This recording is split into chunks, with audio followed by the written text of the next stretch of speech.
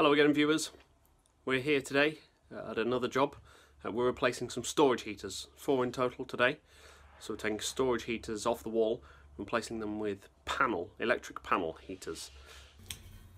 So these are the electric panel heaters, Dimplex, and they're the PLXE panel heaters. These are the 2 kilowatt versions. This is the customer's existing storage heaters. You can see the old storage heaters with the bricks.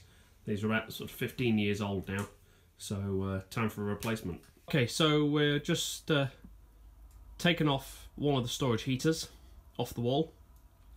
I'm about to affix the new one, so we're just finishing off our cleaning up process. As you can see, there's a tiny bit of dust just there on the floor, but we have our rubble sack and everything ready to sweep up. And we're going to use the nice DeWalt Aquavac as our mini hoover on this job as well. And we're all tidied up, and now we're ready to fit our new panel heater. So there it is, nice and simple, out the box.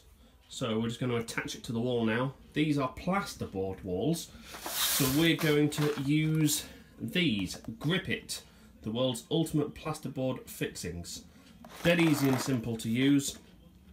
Literally so easy, just drill, tap and turn, as the instructions say.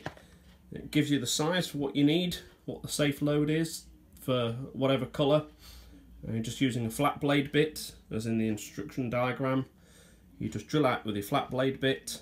I don't have a 15 currently, out of the new Bosch ones that I bought, so I've got a 16mm. But on the previous one in the other room that we did, 16 was perfectly adequate. Used the yellow, screwed out, drilled out, tapped it in, turned it, and it's lovely and tight against the wall, as if you've drilled into a normal brick wall using a regular red raw plug. They provide the screws as well with this pack, so you get the assorted kit up to 32. Grip It, would definitely recommend it. So there we have one of the yellow Grip It fixings attached into the wall, and above it the second one, and that's how it looks when it's completed. The bracket that comes with the panel heater, and then all you have to do is just screw that up to the wall.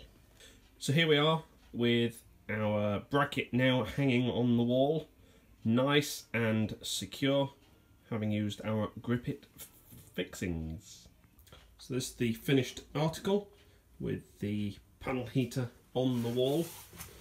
It's got a nice display, currently showing at 7, and then makes a nice little noise as you cycle up through.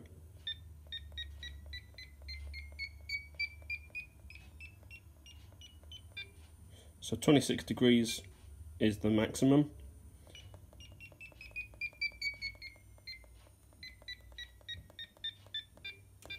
And 7 degrees is the minimum setting, which is the frost protect, which for this evening, because we're coming back here tomorrow, I'll leave on, and we'll test and sort out the other ones tomorrow.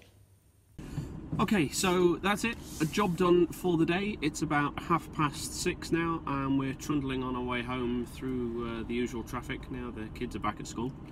So thanks very much for watching, if you have been, to steal a phrase from Fully Charged. Apologies there, Robert. And if you've enjoyed watching this video, please click like.